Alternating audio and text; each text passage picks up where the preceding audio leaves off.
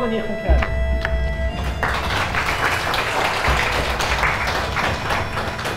Cama buchas gawad le Kathleen mar gorog si cúpgan leabhar agam an orab mar bhrontanas. So mar Kathleen ní bhecha na brúile diantan. Right, so he's on the liner, coming home, the last chapter of the, well, almost the last chapter of the book. The next day we were to land in Galway. The great liner was thrashing her way through heavy seas and the severest storm she had met since leaving New York. Giant waves struck her, making her shudder from stem to stern. Deck seats were torn adrift and thrown here and there. Nobody slept. Towards morning, it calmed down considerably. Those of us who were to land in Galway were up before the dawn. The liner was making direct for the old city of the tribes.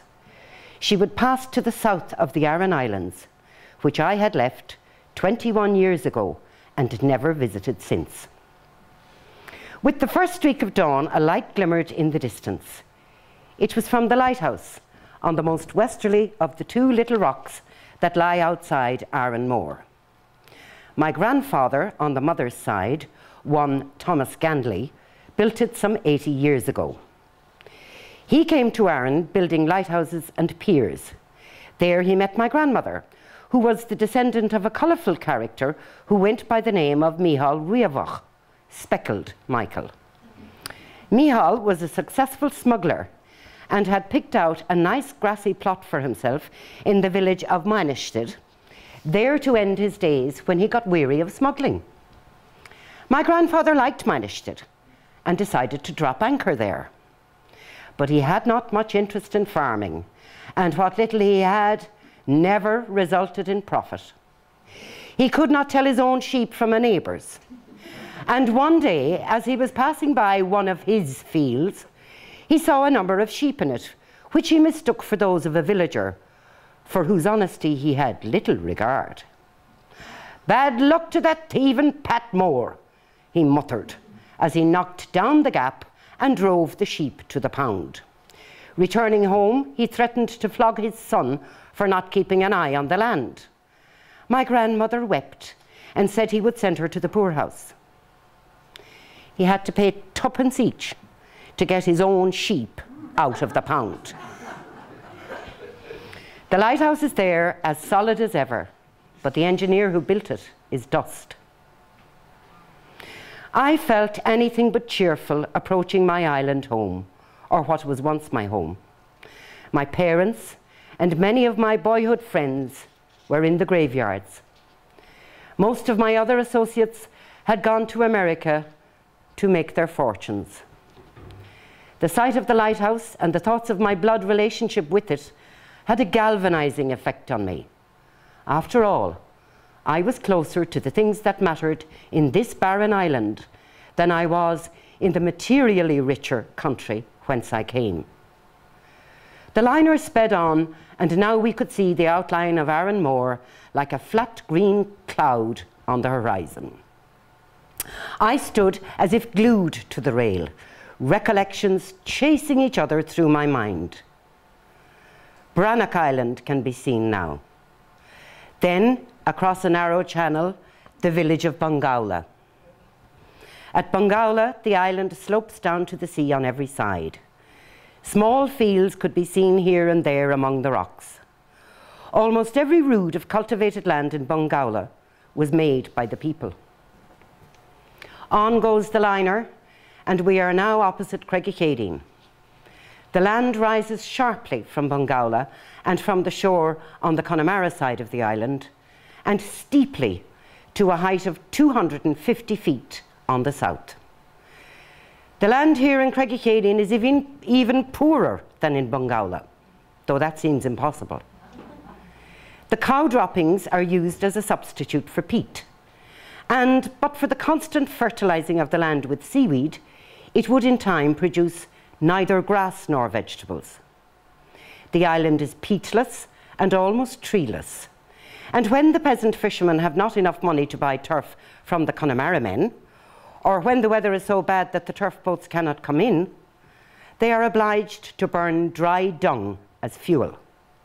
In fact, dry cow dung makes a bright, clean fire, and the more thrifty of the islanders never allow a bit of it to go to waste. Experts in cow dung could tell you what kind of cattle feed produces the best substitute fuel for turf. We pass Craigiechadeen. The cliffs grow taller. We are opposite Onacht, the site of one of the 4 forts in Aran Mór. Archaeologists are in doubt about the origin of these fortresses, when they were built or by whom. But I came to the conclusion that the builders had a keen appreciation of the value of land, for this and the other forts in the island command the choicest pieces of land in Aran Mór. From the tall cliffs on the south of Onacht to the sloping beach on the north, there is a fairly decent pasturage. Water is abundant. There are some large fields on which the soil is from 4 to 6 inches deep, while the shore on the Connemara side is one of the best in the island for seaweed. This stretch of land once belonged to the peasantry of Onacht, but a namesake of mine took a fancy to it and gave the tenants the choice of accepting their transportation to America or being thrown out on the road without any compensation. Some of them went to America and others stayed at home. Many things have happened in Ireland since then, but the descendants of those tenants are still landless. The land grabbers' heirs lost Onacht, as well as another section that was acquired in a somewhat like manner. My father, who was the chief leader of the Land League movement in Aran, was one of those responsible for the land grabbers' tribulations. Yet it came to pass that a sister of mine married the man who purchased the estate. My brother-in-law paid for this farm with money he earned in the United States, and there was no odium attached to his acquisition of it. I am glad when I see the noble fort of Dúnaingeas cresting the tallest cliff in the island, 300 feet from sea level. It awakens more pleasant memories. The fort comprises 3 rings of horseshoe-shaped walls overlooking Port Murphy and the best land in Aran. This is where the land grabbers' cattle were walked blindfolded over the cliff during the stirring days of the Land League. But for the Land League, the whole island might have been his, by grace of the landlord.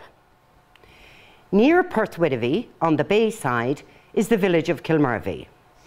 The villagers were allowed to live on the land the grabber thought not worth taking. For generations, they have been hauling sand from the seashore, mixing it with seaweed and silt from the roads, and turning bare rocks into tillage land. Someone has written that angels from heaven must have poured down blessings on the bare flags of Aran. Otherwise, the land could not produce the finest cattle and sheep in Ireland and excellent crops of potatoes. It is quite possible that the angels took a friendly interest in the island, if for no other reason than because of the number of saints who settled there and built monasteries. But it must be admitted that the angels were ably assisted by the hard-working peasants who broke rocks with sledges, levelled out the area about to be made, carried precious soil in creels on their backs, and oftentimes fought fierce battles with rivals to gain possession of the loam to mix with the loose sand and yellow clay.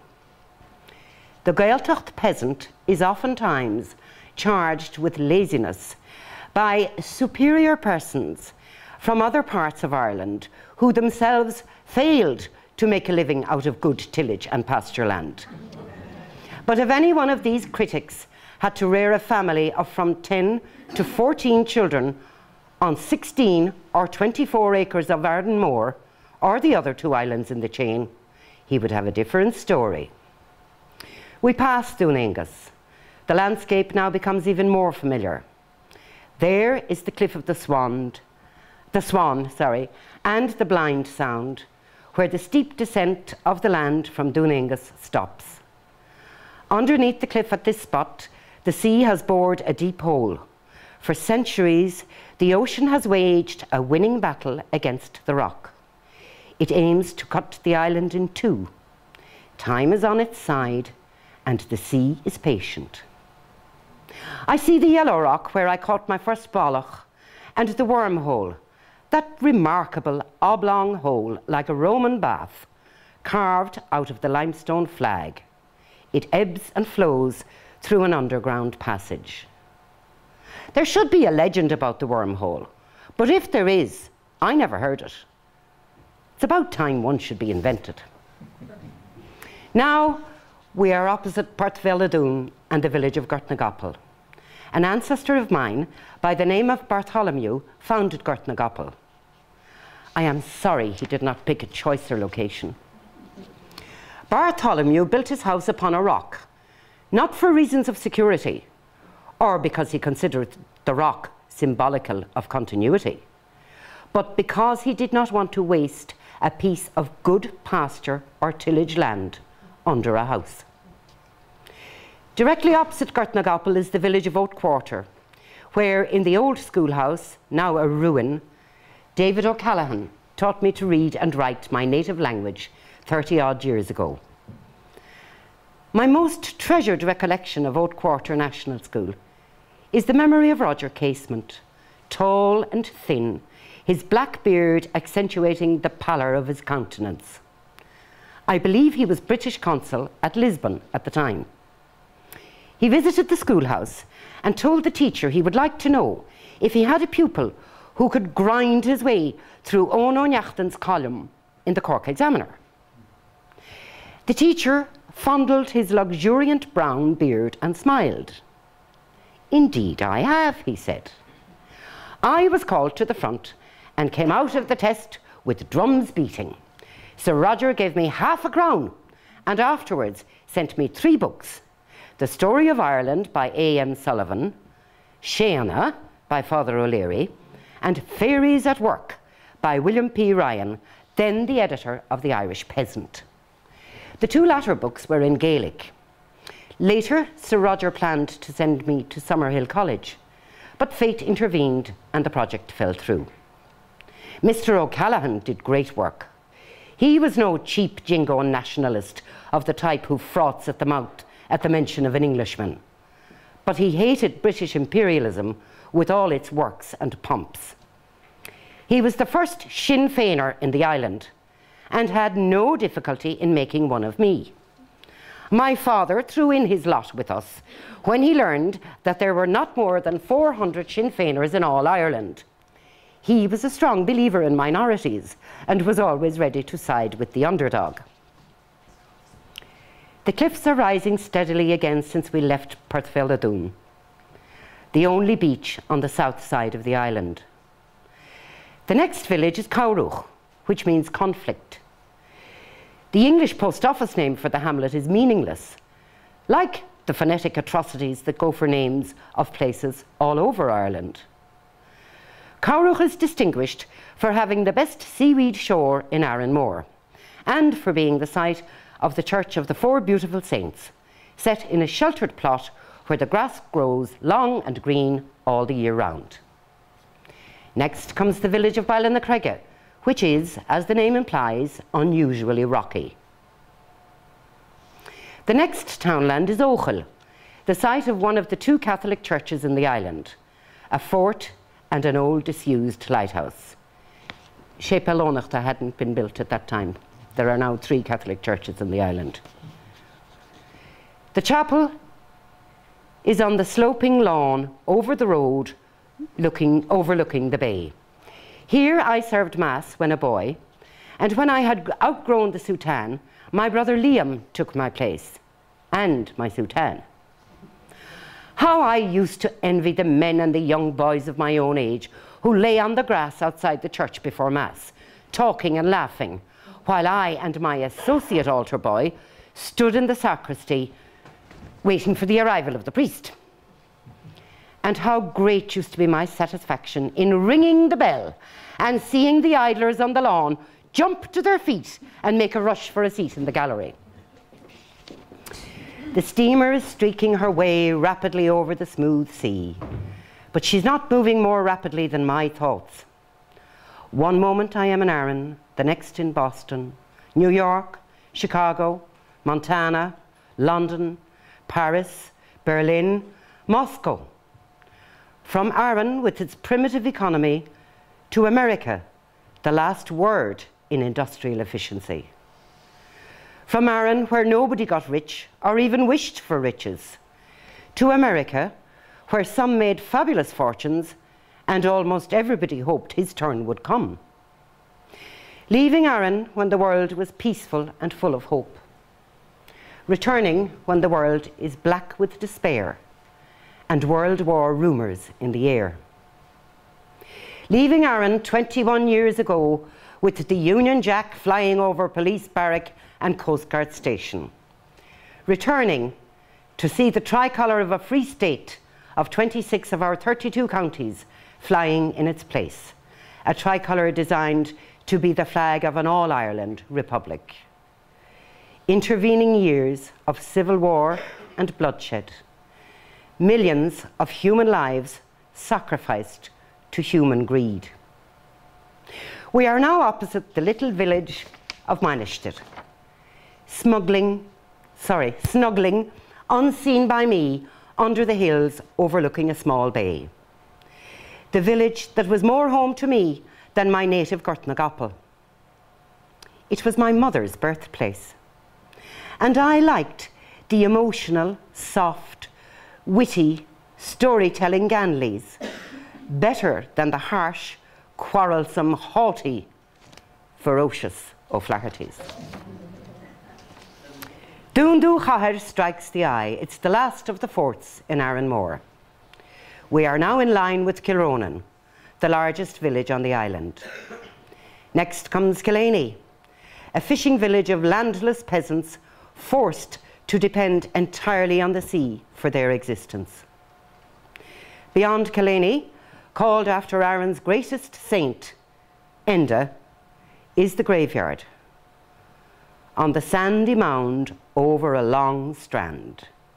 Here is where the bones of my people rest. We pass Iornia, the most easterly village, and sand-swept. We sight the lighthouse on Straw Island at the entrance to Kilronan. We pass Gregory's Sound, Inishman, the Fowl Sound, and then Inisheer. Now we are heading for the Great Bay of Galway. I look backwards at the islands that are now flattening themselves out like blue mists on the horizon. And a pang goes through me, as it did 21 years before, when they faded from my view. But only for a moment. I'll be back in a few days.